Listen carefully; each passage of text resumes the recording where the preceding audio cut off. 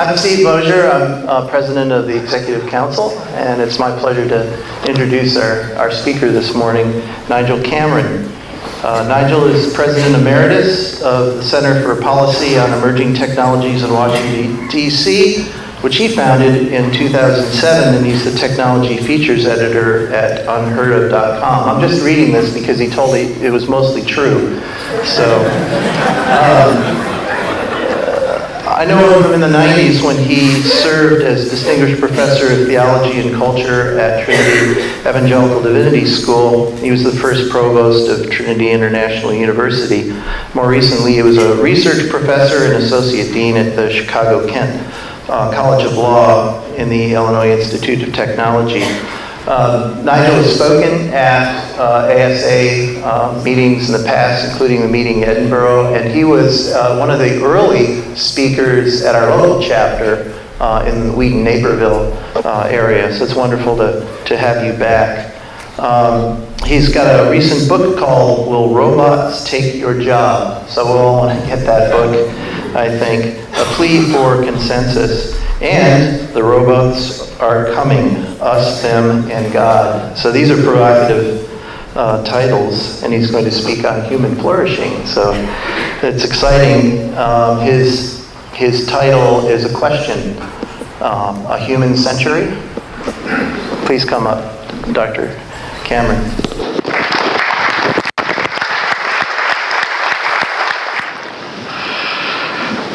Well, good morning, ladies and gentlemen. It's a great treat to be here. Those of us who live, work on the East Coast always have a special respect for those who fly from California and come to the first session of the day, although you can usually tell who they are looking around the room. I'd like to thank Mike Paul for not least his role in my invitation, but also picking me up at the airport yesterday. It was great to chat to a former fellow countryman. And also to my old friend Leslie Wickman. It's a great treat to be here now that she is executive director. While I was chatting with Mike, I was reminded of a story from when I first immigrated to this wonderful, it was a very wonderful country. Now it's more. We're not going to mention his name. Back in 1991, which does seem quite a long time ago, although this is a fairly grey-haired assembly, so we go back. And I was out doing some shopping. We just moved. Wife, dog, 5 small children. Of course, that's all moved on. And I was in the supermarket and talking to the young woman at the checkout, who was being very affable. Of course, people are in this country. Back in Britain, they all talk to each other, while you try to buy things. And she said, where are you from? I said, I'm from Edinburgh in Scotland. I'm British. She said, how long have you been here? I said, just about a week. She said, your English is very good.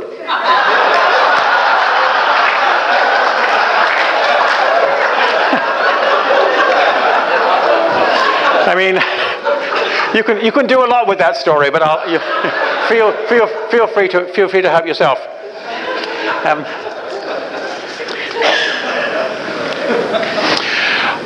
If you go to Washington, D.C., where I worked for about 10 years, on the wall of the House Science Committee, which for some reason is now used to be the House Science Technology Committee, it's now the House Science, Space and Technology Committee, even though the US pretty much abandoned space, of course, 40 years ago.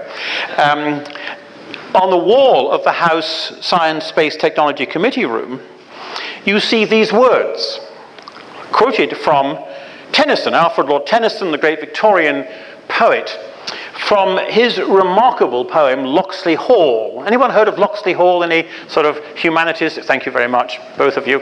Like people here. A poem from 1835. And it's a futuristic poem. And you can read it now, of course, on your devices. More interesting, in parts than what I'm going to say. The two lines are quoted on the wall of the House Committee room. I dipped into the future, far as human eye could see, saw the vision of the world and all the wonder that would be. Locksley Hall.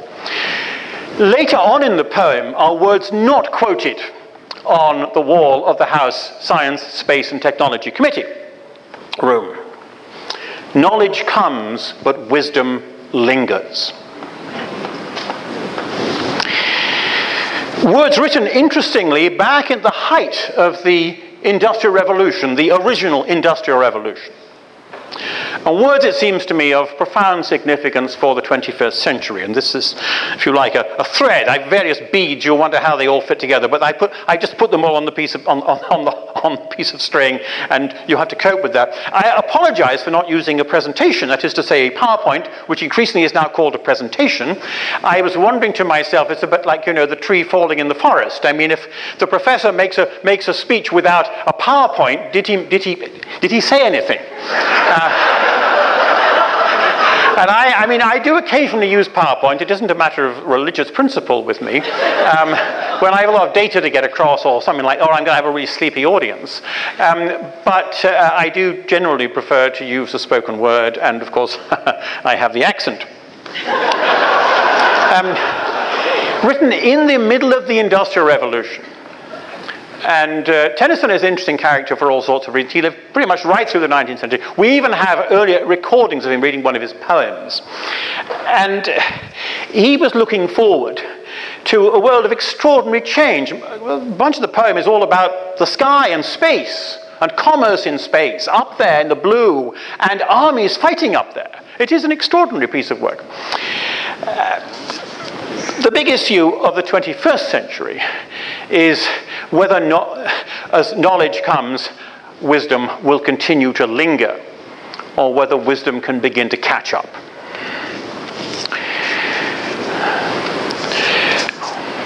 Will this century be one fundamentally marked as the century of the triumph of technology, or fundamentally as the most human century so far, in which technology has enabled, has empowered us to fulfill our human destiny? That seems to me to be the question. Context is one, of course, in which science, technology, engineering increasingly are one, in which, you know, convergent technologies. We have all of this talk of 10, 20 years ago. Fascinating, that terrific presentation we had last night from Doug Laufenberger, which framed the whole thing in human terms, of course, is coming from bioengineering. I mean, our traditional categories, science, technology, engineering, as sort of clusters of disciplines. The significance of these things is beginning to evaporate. We find ourselves being pressed increasingly into the fundamental question, which is the human question. I think there's a sense in which, you know, the old-time science, of course the word is not that much of an old word, but back in the 18th century, you know, you could be a demographer and you could be a clergyman, and you could be a botanist. And because there was so little information, you could operate in different disciplines. And in a sense, the wheel has turned full circle, because now, of course, data is almost indefinite. And it's finding ways to frame all this information, to turn it into knowledge, and ultimately to find a context in wisdom, which is central. You know, the trillion-fold decrease in the cost of computing, of data processing, which we have become extraordinarily used to. And even though the Moore's law curve is slowing a little, it's still moving up. And as we look ahead, we can anticipate that pretty much everything is now going to be reducible to data, therefore remarkably easy to manipulate for good and for ill, and also remarkably open to interference by those whom we sweetly call bad actors. This is the context of this century. Of course, commerce and government, now far more significant in this development of science and technology than ever before. As we were amusingly reminded, for those of us who think Schadenfreude can be perfectly okay with the 19% drop in Facebook's market capitalization a couple of days ago. Let's not talk about hubris and nemesis. The largest drop in value of any company in the history of the world, thanks to what the Washington Post had a wonderful piece 2 or 3 months ago on what it called Mark Zuckerberg's Sorry Not Sorry tour over the last 10 years.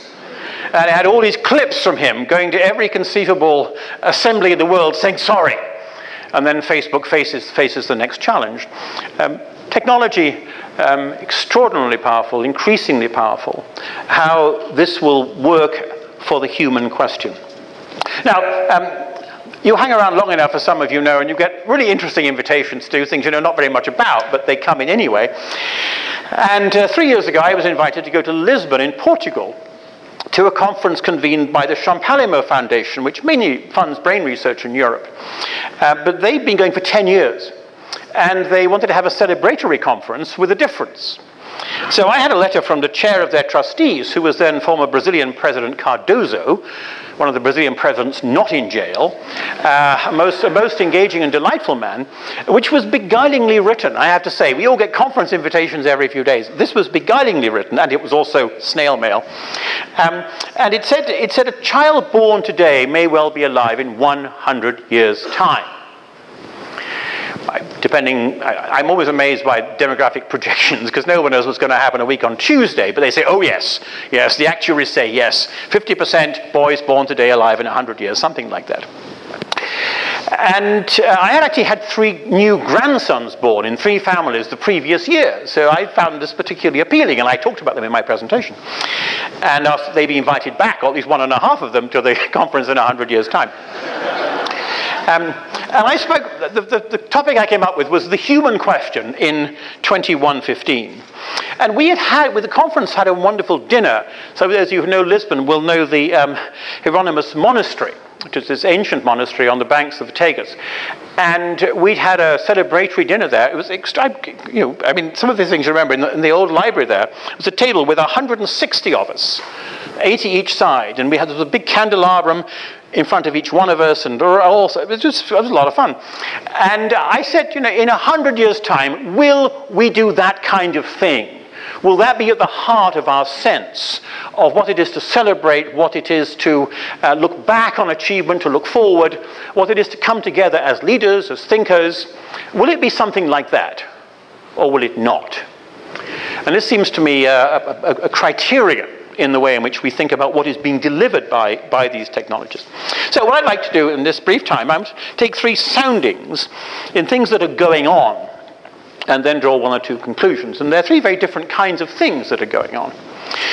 First of all, what's happening in China with social credit. And I'm sure some of you have been following this disturbing story, though most stories from China are disturbing. So what they're basically doing is taking something like our credit bureaus and letting them loose on absolutely every point of data you can find. Officially, this thing will click in 2020, we're told. Began 2014, and it's credit agencies on steroids. And it's largely a voluntary system. It will be compulsory at the top level. So, for example, if you aren't pleasing the Chinese authorities in one area of your life, they will make your life difficult in other areas. Quote here, they will allow the trustworthy to roam everywhere under heaven while making it hard for the discredited to take a single step.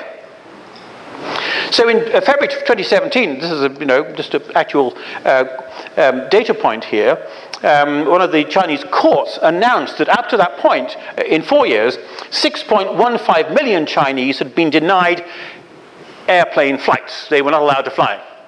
1.65 million were not allowed to go on trains. And, whether it's illegal in China not to visit your parents, which is a bit older, I think maybe that's quite a good idea.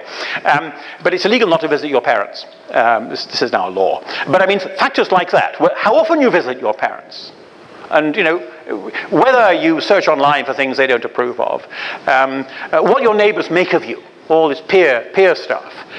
All of this goes into a centralized system and will determine, the mortgage rate you pay, whether you can rent a flat, anything that requires anybody else's approval in your life will be determined by everything they've gathered about you. And this is a brilliant model of profound dehumanization and control. It was, of course, C.S. Lewis. You can't go far without coming back to C.S. Lewis, who said in his little book, The Abolition of Man, interestingly, written in 1943, in the middle of the Second World War. Very, very interesting timing for that book. Talking about the meaning of technology, which is really what it's about, where he says, man's power over nature is in fact the power of some men over other men with nature as an instrument. And I think, well, that really could be written on the wall of the House Science, Space and Technology Committee. That is exactly how it is working out. And my reference to Mark Zuckerberg's loss of $119 billion in value 2 or 3 days ago is certainly a reminder of a case in point. So, and of course, the typical dystopia, Gattaca, one of my favorite films, the way in which ultimately knowledge, information, data is used to dehumanize rather than to enable human flourishing. Second example, again, very recent. Some of you will know about the Nuffield Bioethics Committee. Back in the UK doesn't have an official national bioethics committee as the US has in the last 3 or 4 administrations. I gather there's not one at the moment. Okay, I'll tell you a story. I was talking to someone in the know in Washington about this. And he said, apparently there had been some sort of push to the White House to set up another version of a National Bioethics Committee. And the 2 names that had been suggested for it were Wesley Smith, who's a friend of mine and maybe some of yours, writes for National Review, and Dr. Oz. So, that apparently has not happened yet.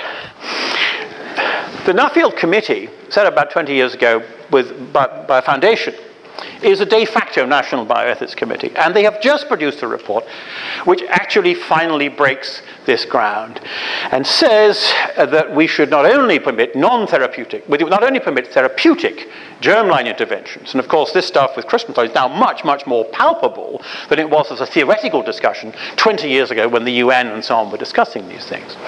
We should now actually approve non-therapeutic interventions, enhancement interventions. Just 2 criteria apply, that this must be good for the individual and good for society. Now, of course, Lewis was speaking about this back in The Abolition of Man, and up until pretty much every authority and scholar who said, well, actually, maybe therapeutic interventions are okay. 25 years ago, they were saying even they weren't. They say, oh, but, only therapeutic, which of course itself is a messy thing, because how do you ultimately define norms and talking about psychology and so on? But this is out there. And I mean, my immediate response to it was, the arrogance of today. We all think that here we are, July 2018, we finally pretty much got it sorted out. But you go back to the 1950s, and racism was absolutely the norm. You go back to the 1970s, and certainly homophobia was the norm. And the gay issue is a complex issue to discuss, but very few people remember that President Obama ran for office the first time as an opponent of gay marriage. I mean, changes take place very, very fast. And of course, you go back 100 years, here in the United States, eugenics was the norm. Eugenics was an Anglo-American project brought into disrepute, finally, by Nazi Germany. It was an Anglo-American project. Every Secretary of State was inviting everyone to the eugenics conferences on behalf of the US government. We know all this. And the arrogance thinking that today is the day we finally got it sorted, so we can decide what are going to be interventions for the benefit of the individual and for the benefit of the social order. Of course, at the moment, I think the latter is mainly a comment on sex selection type issues. Because at the moment, we think sex selection is pretty much a bad idea, because look what's been happening in India and in China and so on. But the notion that you can impose on the next generation, or 2 or 3, or indefinitely, whatever we now think is a good idea, seems to me, and Lewis was absolutely right, that this is turning your progeny ultimately into what he called patients of your power. I'll tell you a quick story. So back when cloning was a big deal, 20 years ago, cloning was a lot of fun, partly because it got me on TV a lot, and I'm sure some of you too. It was a big, suddenly an ethical issue became a big public question, and we can all jump in. And one of the fun things that came out of that for me was I was hired by a speakers bureau to go around the country on campuses having a series of debates with a very nice guy called Greg Pence, who's a sort of libertarian bioethicist whom I became quite friendly with. And we had a lot of fun turning up at campuses and being paid to slog it out for a couple of hours. And I always had the better arguments. He usually won the debates, but that was fine. And so this is a Massachusetts story, which is why I thought I would share it. And so the most unusual debate we had was in a prep school. Here in Massachusetts, a very liberal prep school, I won't mention the name, some of you will know it. A 19th century religious institution, which is now quite not where it was theologically. Progressive prep school, and once a month they would have this big lunchtime do to get everyone together. This is kind of what prayers ended up with. In the chapel, lovely wooden chapel building, about 1,000 teenagers there. A lot of parents there, it was a special weekend. And Greg and I were going to have this debate. They broadened it. It was about cloning and germline engineering. It was a broader discussion. And so we were there in the green room beforehand, and they said, well, we have two things before you go on. We hope this is all right. We've got a choir singing a piece, and then we have a student activity report. So I think we were expecting the chess club, you know, or the softball team. I mean, so the choir sang a spiritual, which was great. And then we get the gay-lesbian alliance, or gay-lesbian-straight alliance, or whatever the terminology was then. And these two teenage girls saying how they'd come out. One was lesbian, one was omnisexual. I don't think I'll forget her saying that. And they had a faculty member, and, you know, God bless them. I mean, I'm really pretty open on sort of stuff, and doesn't worry me at all. Then we were all asked to stand in solidarity with these people. And my colleague Greg and I said, he said to me, Nigel, we're guests. I think we probably haven't got to join in with this. So we sat there looking distinguished. And 1,000 people stood up. And then they got on to the debate. And Greg was out there arguing, libertarian guy arguing, yes, genetic interventions, germline, rah, rah, rah. So I stood up, and I mean, this was just too good to be true. And I said, look, if we were all designing our babies, how many gay babies would ever be born? And 1,000 people stood up and cheered. And I won that debate. But I think you take the point. The third case, I'm taking soundings. I could relate all these if I had a lot of time, but they're beads on a string. Soundings.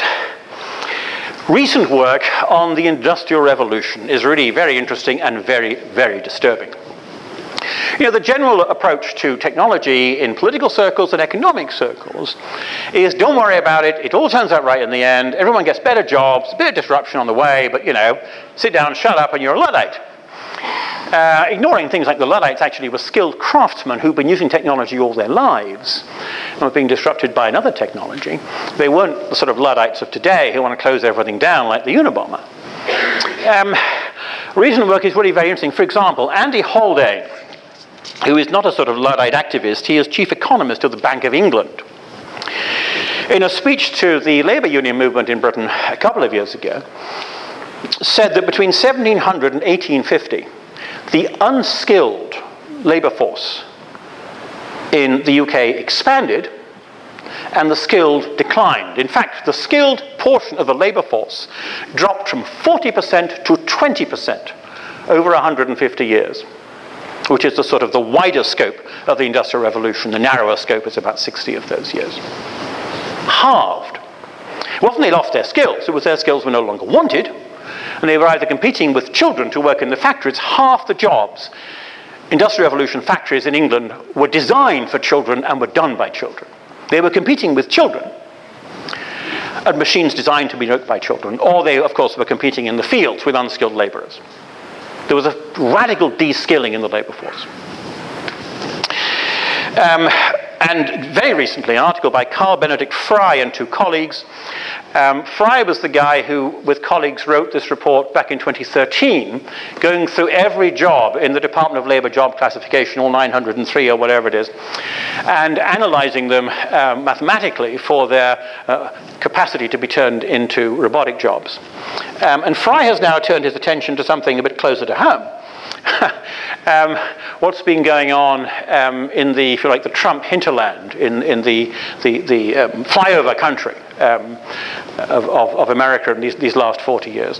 And he says, in fact, that the 60 core years of the Industrial Revolution in Britain, which would be 1780, 1840, are almost exactly the same in profile to the last 40 years in the US. That is to say, skilled labor, lower middle class, stagnation, and drop in income caused by technology. And he has a very memorable sentence in his article, which I'm certain for one will never forget. He says that the Industrial Revolution in Britain did not simply end with the railways. It ended in 1848 with the publication of the Communist Manifesto. Technologies have consequences, and it was mentioned, I wrote a book a couple of years ago for Polity and Wiley about robots and jobs as a risk issue. I don't know what's going to happen. Let's draw a risk matrix. Let's get worried because really bad things might happen. And let's begin to prepare. And having read this piece by Carl Fry, I think I'm a bit more motivated by being reminded about the publication of the Communist Manifesto as one of the results of what took place. Of course, by about 1860, everyone got better jobs, the economy is moving up. There'd still been a big redistribution of value between labor and capital, but the new base began to rise, and everybody was happy. But this was everybody's grandchildren and great-grandchildren. It wasn't the everybody's of the first generation. Fry also makes the point, which is a point in his segue to Trump. Of course, he says, in the first part, early 19th century, the workers did not have the vote. The human question. Why does the human question matter so much to us as Christians? Now, I think one of our difficulties in this discussion is we've tended to regard human as not necessarily a good thing. That is to say, Jesus was divine as well as human. Humanists have sort of captured that word as an anti-religious term, even though that's not really what it meant historically at all. Erasmus, the great sort of intellectual of the Reformation, was a definer of Renaissance humanism coming into the Reformation period. But the centrality of the human in the technology-driven world is something which seems to me Christians need to capture and to articulate and to understand is at the heart of what it means to hold our creed in this generation. A couple of quotes I love from the 19th century.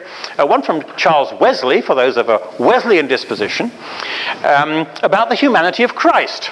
Because this is the point. Human matters because we're made in the image of God, round one, and round two, precisely because we're made in the image of God, the Son of God can take human form and does to himself. And that human form has not merely been left behind. It isn't merely as an epiphenomenon of salvation history that Jesus was human.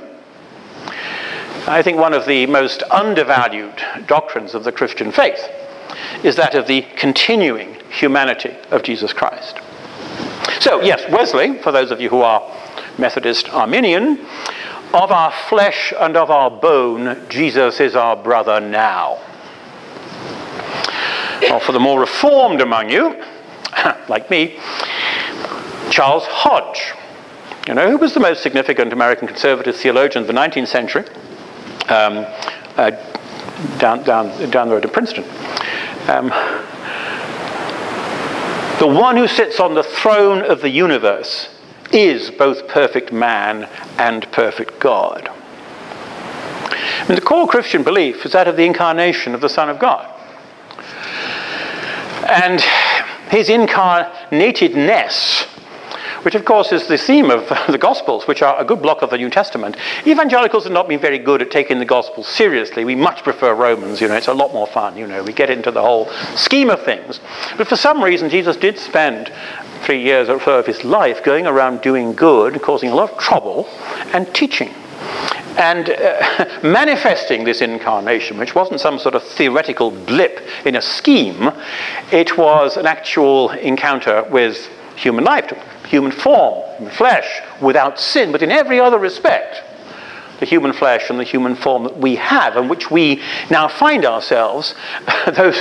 This is it's our legacy. It's that which we, as believers, as we move into this increasingly technologically defined context, are those, perhaps the last and the most significant of those, who see this as central to what it is, what matters for the human community. One of the interesting things about Christianity, compared with all other religions and ideologies, is the way in which we have been able to balance the corporate and the individual. That is to say, we believe heavily in the radical unity of the human race. And equally so in, if you like, the unity of those called out of the mass of the human family into the elect, into those, the family of those within the fellowship of faith. And yet, equally, we uphold the dignity and the accountability of the individual. And in a sense, we have 100% of one and 100% of the other. Versus those who simply in terms of the mass, and of course the 20th century, which in many ways I see as a sort of blip. I think the 19th is much more relevant to the 21st than the 20th was. The 20th century was fundamentally about the defeat of the great mass ideologies of communism and fascism at absolutely enormous cost, phenomenal cost. Ideologies which had their origins, of course, back in the 19th century. In the 21st century, there's a balance to be struck. Increasingly, we're pulled toward, if you like, the other extreme. Whether it's the libertarian view politically, and you can, Ayn Rand and so on, you push this toward an extreme, or of course the other kind of individualism. I mean, the sort of the pothead, the New Ager. There are various ways in which you can frame that sort of individualistic decision, in which you ultimately deny that no man is an island, that you're part of the main.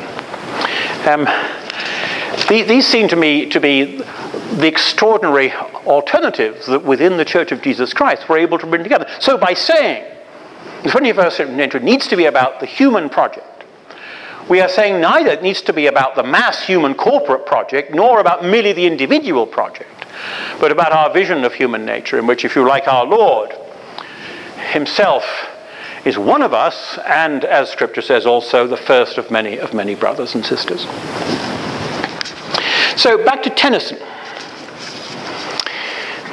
Knowledge comes, but wisdom lingers. And I'll give you context here, because with Bible texts we tend to ignore the context. We just use the text for our purposes. That's a joke, but it's not an entirely unserious joke. Tennyson, knowledge comes, but wisdom lingers, and I linger on the shore, and the individual withers, and the world is more and more. Because that's precisely the point he's making.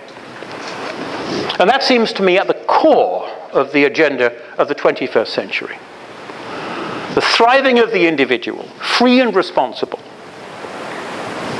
under God, as our technological powers flourish. Our accountability under God for our brothers and sisters. And our wariness of technologies, use of technologies, in which, a la Lewis, conquest of nature, use of nature as an instrument over others. And in a context, and I'll finish with this, in which, of course, the five largest companies in the world, even despite what happened to Zuckerberg a couple of days ago, are these new technology companies, in which we have utterly failed to respond to them with the kind of antitrust approach we took to rising monopolies in the past, in which they have become far more powerful than they need to be as they snap up competitors and new rivals, and in which we, as those who use these companies and who applaud many of their dimensions and capacities and services, as this wonderful DARPA invention of the internet, taxpayer-funded, handed to Silicon Valley, now enwraps the world with the kind of potential for the power of some over others, which Lewis spoke about, which this is the environment, social and technical, in which we find ourselves. How in the 21st century we end up nailing down human freedom, human flourishing, as that which is primarily enabled by these remarkable human achievements under God. Thank you very much.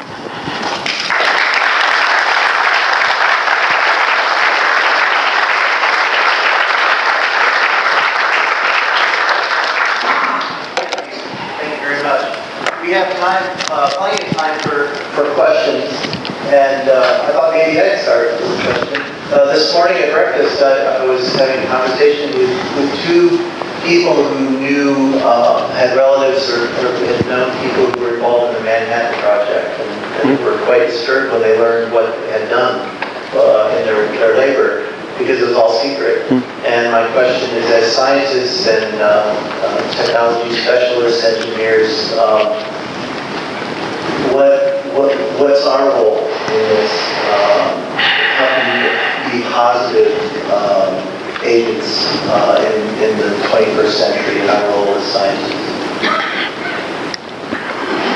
I think it's an extraordinarily central question, not least because so much of this activity is now taking place in private corporations, where there's far less accountability than there is in a government context, as of course there was in Manhattan. Manhattan, at least you could say, well, this is the government, we voted for it. There's a different kind of accountability in that situation.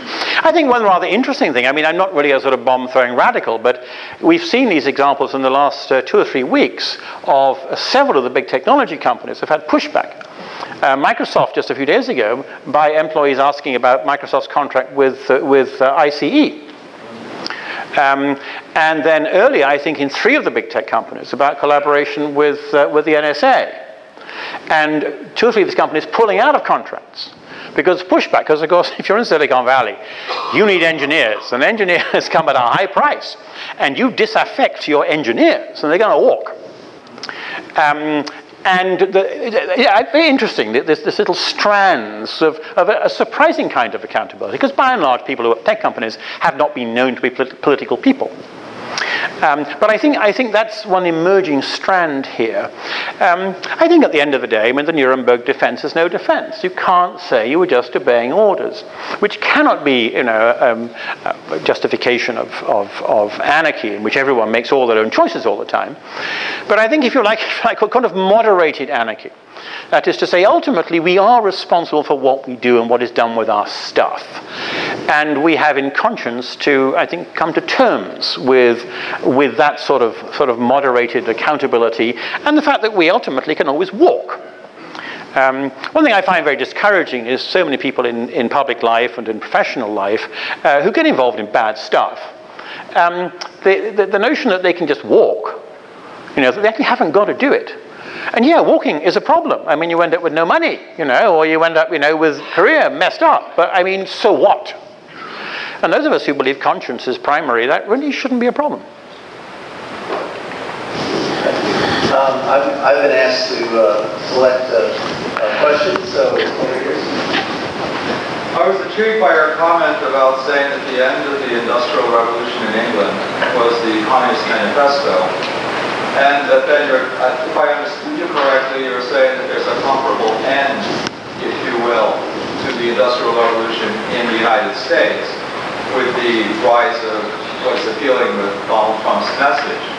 The one thing, though, that I'm trying to understand is that, if you'll pardon the bad pun, the elephant in the room in the present situation is that the dislocating effect of technology doesn't seem to be part of that message, but instead saying that we can continue to follow the Industrial Revolution model as long as then we set up appropriate trade agreements or otherwise bring those jobs back. And so I would like to explore that or get your take on this, to then say, is there really a signaling of an end comparable to the Communist Manifesto in the United States with the rise of what is appealing with Donald Trump, if that whole area, if I'm not mistaken, of technology and its displacement hasn't been addressed? Well, thank you. It's a very interesting way of framing the question. And of course, I mean, the most recent example is because of this trade spat causing problems in agriculture. We have another $12 billion being handed out, to American farmers, most of whom, of course, are corporations, to sort of buy them off in a sort of rather random way, not driven by policy, just driven by the need to tamp down backlash. I don't think anyone seriously believes, anyone who is not committed to the Trump agenda, and even most of his people aren't committed to his agenda in the trade area. I mean, Navarro is pretty much on his own here. Even Kudlow doesn't agree with most of this stuff, and he's a crazy guy himself. But I don't think there's any serious opinion that that basically you can bring back all these jobs, and you can make the Midwest, traditionally people are going to have these, $30 buck an hour jobs and so on and so forth, like they did 40 years ago. I don't think anyone seriously argues that can happen.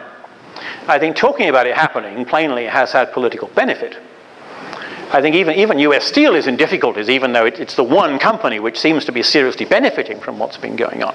I mean, just to flash back, I mean, David Ricardo, who was probably the second most distinguished economist in history after Adam Smith, certainly in the British tradition. Ricardo lived through the Industrial Revolution, and he is the man credited, although this is now debated whether it was really his idea, but he has been credited with being the guy behind globalization, because he came up with a theory of comparative advantage, which as economists in the room will know better than I do. I have a mere MBA, which I did in my spare time a few years ago for fun.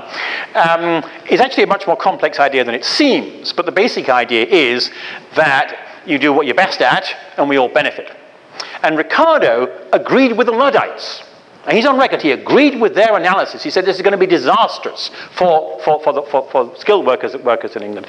But he said, because of course he believed in his own theory about globalization, he said this will be disastrous for them. And he said, if however we stop these technologies, they will go abroad. And then, I think, has this marvelous phrase, he said, then these jobs will be annihilated altogether, because they'll all be done by the Portuguese and the French and the Germans and so on. So he was keenly aware of that. And he saw, therefore, a certain inevitability about the way in which technology is going to cause disruptions. I'm not sure standing, you can Canute-like just sort of stand there as Trump seems to want to and halt those developments. I think you can mitigate them, but that involves, I think, a much more sophisticated approach to policy.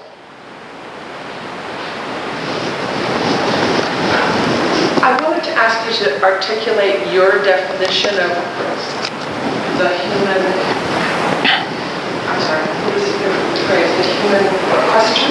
The human question. I think I know what you mean, but I'd like to hear you articulate your definition, if you would. Well, there are, what was that famous example of the guy who said, well, I can't define it, but I know what it is when I see it. Yeah, I think, well, if you like at a theological level, we can talk about the flourishing of humans made in the image of God in the terms in which God intended them to flourish. It's a sort of secular notion, but that humans doing what God really made them to do. And I think within notions of humanism, a non-atheistic humanism, which we look at the humanities, which is a term we use for this whole clutch of disciplines, historical, cultural, linguistic disciplines, in notions of culture, notions of relationships, healthy relationships, freedom of decision making. There's a whole clutch of things, and of course human rights, which I have not mentioned, which in a sense was the one interesting thing to come out of the 20th century. And which was a fundamentally Christian project. I mean, the Enlightenment did good and bad things, but it essentially secularized some very good things and made them sort of publishable to the wider world, at the heart of which was the notion of human rights, which I think is fundamentally, it's basically what does it mean if you're made in the image of God? It means to have rights, responsibilities, which have come out of this special dignity. Now, of course, you can pull it in different directions and do crazy things with it. But that fundamental idea of human rights, and the Universal Declaration of Human Rights, 1948, foundation of the United Nations system, I think is enormously important. So I've said to students in the past, and I'm now saying this to smart people who know much more than I do about a lot of these things, but get away with things to students, can't you?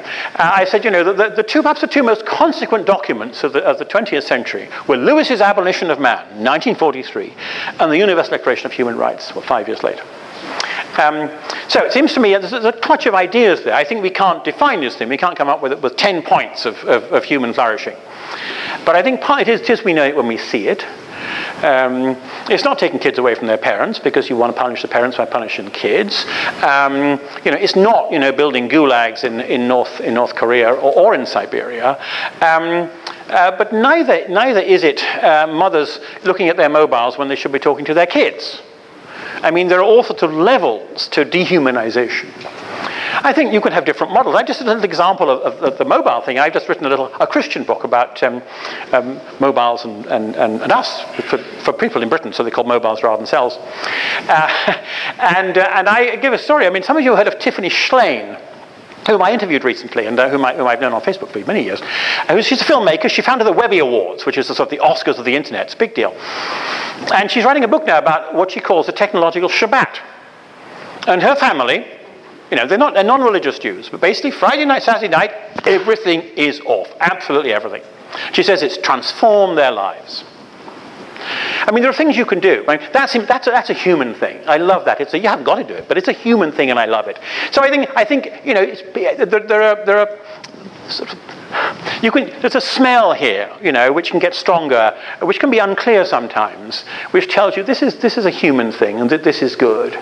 And I think this is a challenge we have, and those of us who are in the tech business one way or another and at least know about this stuff and who are trying to live as Christians, and most of us have families of various kinds. I mean, I've got 13 grandchildren now, goodness. My final daughter is just getting married and she wants to have some more.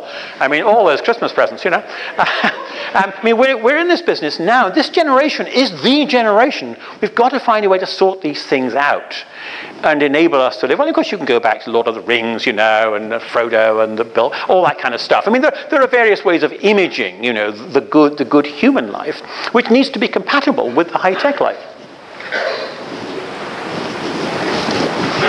Mark Strand, North Dakota State University.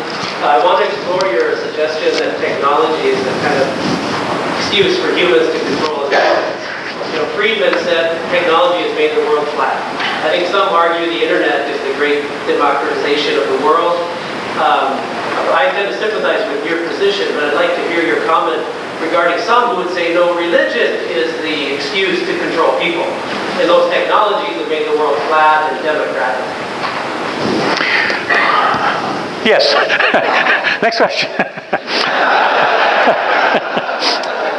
I need help answering it. Okay. Couple of comments without writing a dissertation here. I think. Guess what? We're humans. We're fallen. Was it Chesterton? You said original sin is the one Christian doctrine capable of empirical verification. Boy, was he right. And so we will use anything we can to try to control everybody else. Anything and everything is good, bad, indifferent, We'll use a Bible. Goodness gracious me. A number of Christians who use Bibles to control people in the sort of cultic end of Christianity. Goodness, So we'll use anything we can. Anything that comes to hand, because controlling other people is a big part of the whole sinful deal. Of course, religion. And I get more anti-religion every day, I have to confess. I mean, I'm a Presbyterian Christian, mainline Presbyterian. I much prefer fighting liberals to fighting conservatives, so I'm stuck with the mainstream. That's a joke about, let's go, I'll go, yeah. Yes, gross abuse of religion, of course, in the latest Catholic stuff, oh my, just horrible. Of course, we can't just go back to being like Jesus and not associating with believers and so on, but our churches need to be far more transparent, accountable, and I think my suspicion is we've just begun the beginnings of the evangelical pedo sex sort of scandal stuff. I think it's going to come out increasingly, I think, really bad stuff. But technology is almost by definition a control mechanism. I mean, from the ads and then much later the wheel, fire. I mean, these are all leveraging efforts, and you just do more because you have the technology, and therefore whatever that, if you're trying to do good, trying to do ill, but of course, because of original sin, the pointer is keeping pulled this way, and you've got to be pushing. And so I think it's an inherent problem. And therefore, one doesn't at one level blame people who are pulled in that direction. But I think, just to take a relatively trivial example, but it is a non-trivial example in and of itself, you just look at the way in which the spread of the cell phone, and of course the smartphone with all of this marvelous stuff it can do, very little to do with the phone, is distracting mothers, many mothers, from their children. Fathers too, but fathers tend not to be around their kids so much. And within the church, as much as anywhere else. So walking down the street, they would be talking to the child in the stroller 15 years ago. Now they're chatting with their friends. Because the pull. And therefore, I think technological power makes being human, being Christian, being moral, much, much more difficult. And are we up to it? Well, apparently God thinks we're up to it. I mean, one thing I said in this book, I just written this little book about social media and mobiles. I think he said, okay, Babel is behind us. Basically now, we're on the verge of being able to talk to anybody in the world in real time. We're getting very, very close there now with translation technologies. This is a fundamental theological question. Babel is behind us. I find it very amusing that, of course, we have all these translation companies and apps called Babel, Babelfish, whatever. There are dozens of them. And probably not one person in 1,000 who works for these companies or uses this realizes that this does not come from the Hitchhiker's Guide to the Galaxy. Adam's got this from the Bible. But, you have to, if you enjoy irony, you can enjoy a fallen world. I'm Matt Andresi. I'm a high school teacher in science. You made a point about the talk you heard about the question of whether we would choose our children to be gay. I guess it's more of a comment, not a response, but I guess it raises a question we have to grapple that God has chosen to make some of us gay. So I'll leave that at that. But my question to you was, when you mentioned the House Committee on Science, Space, and Technology, I wonder, being a little greater than myself, I was born in '72. My understanding was in 1973, through Gordon College conference on nucleic acids. The idea was born among molecular biologists to contain recombinant DNA in plants. I wonder if there's been any serious discussion of using space to contain recombinant nucleic acids. Well, the answer is I don't know. Although there is a lot of fun stuff popping in space. I mean, it is extraordinary when you begin to look around. There's very little federal interest. It seems that some of you, you may not know this, but one of the most interesting statistics in American history is that it was around 1967. Almost 5% of the entire federal budget went to NASA. It's now around 1/10 of that proportion, despite rhetoric. Some of you will have seen, some of you may be involved with some of this fascinating work about mining asteroids, which I think is really quite extraordinary. There's a lot of stuff out there in the literature about it. And they've now found an asteroid which is so packed with precious metals. If we brought them all back, we could almost make everybody on Earth a billionaire. Now, of course, you'd have to find some way to maintain, the pricing of scarcity in this new environment for that to work. But I think some really fascinating things are beginning to happen. And I think we're going to have a lot more, if you like, commerce in a sort of general sense with space, a lot more coming and going.